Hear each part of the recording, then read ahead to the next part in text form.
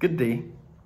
Welcome to the Hogard AME Zion Church, which is located in Jackson, in St. Michael, in the island of Barbados.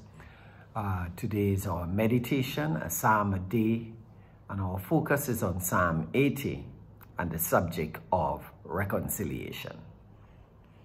In verses 3, 7, and 19 of Psalm 80, we read these words: "Restore us, Lord God Almighty.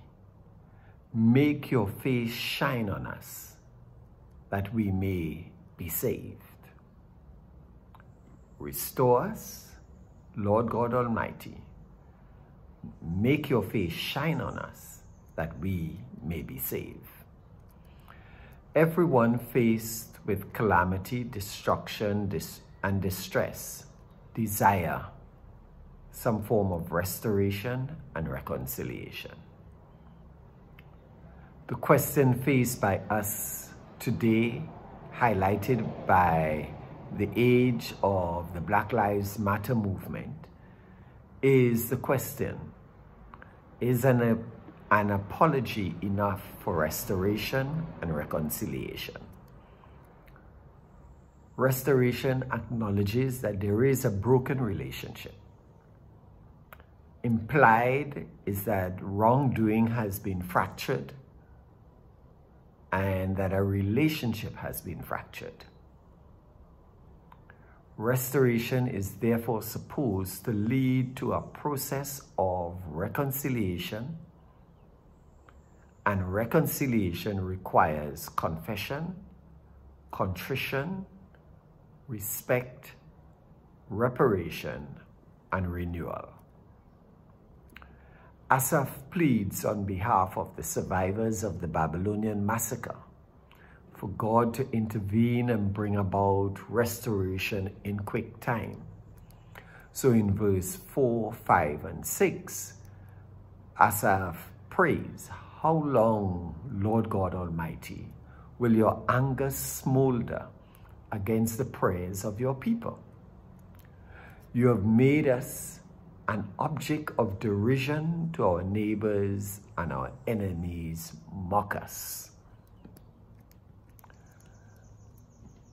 Stop being angry. Get over it. These are the words of some people when we mention the issues around slavery and colonialism. It certainly reminds me of a British Prime Minister who, in speaking to the Jamaican people who were speaking and demanding reparation, he said, "Get over it. Slavery is gone. Get over it." It would be 70 years before a remnant from the Jewish people would return to the site of the destruction called Jerusalem and begin a rebuilding program for the city and the temple. The point I am making here is that it costs to restore a fractured relationship. Next, as part of that cost is the issue of time. Reconciliation takes time. The Babylonians were not willing to reconcile because they were in a position of power and privilege. And I guess that is the evidence that comes from America, the United States of America, and Europe. That from a position of power, one does not feel it necessary to make any kind of reparations, and reconciliation is always a distant ideal. However, we seem to be quick to forget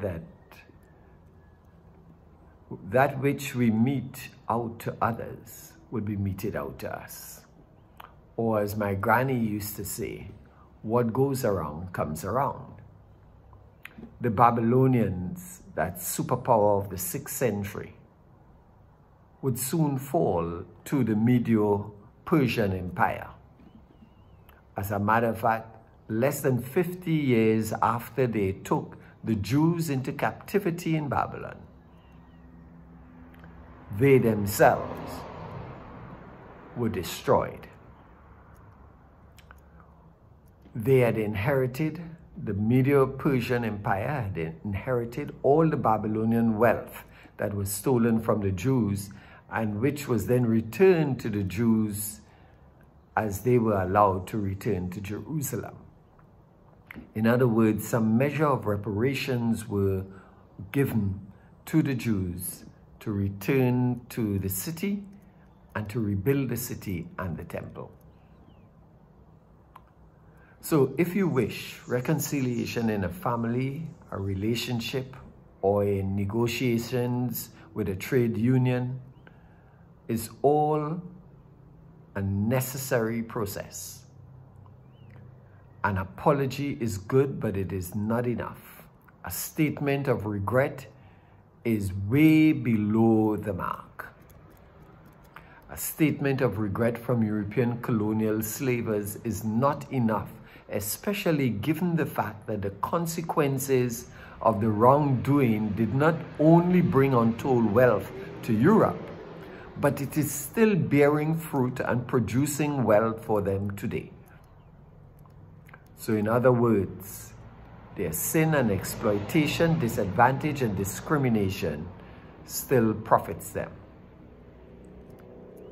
Furthermore, those who have been wronged in these former colonies continue to bear the burden of unfair and disadvantaged arrangements, contracts, and institutions. Many of the institutions are committed to colonialism even after political independence has been given. The descendants of these colonial masters, some still living amongst us in the islands, live off of the fruit of illicit profit, privilege, and prosperity. And these are the same ones who are saying to us, get over it. Slavery was a long time ago. I never enslaved anyone.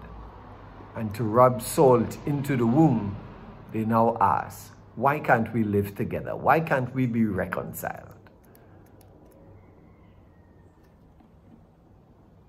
I believe that reconciliation can only come when there is an honest appraisal of the situation, when we recognize that there has been wrongdoing, we repent, and then we seek to repair those relationships for the future. Let's pray. Heavenly Father, thank you for forgiving us of our sins. Thank you, O God, for reconciling us to yourself. Thank you, O God, for paying the cost. Help us, O God, as we seek to be reconciled, that we too pay the cost that is necessary for closer relationships between humankind. We ask in your name. Amen. May God bless you. May God make his face to shine upon you and give you peace. If this video has been a blessing to you, please subscribe to our YouTube channel, pass the link on to your family and friends, and give us a thumbs up. God bless. Bye-bye.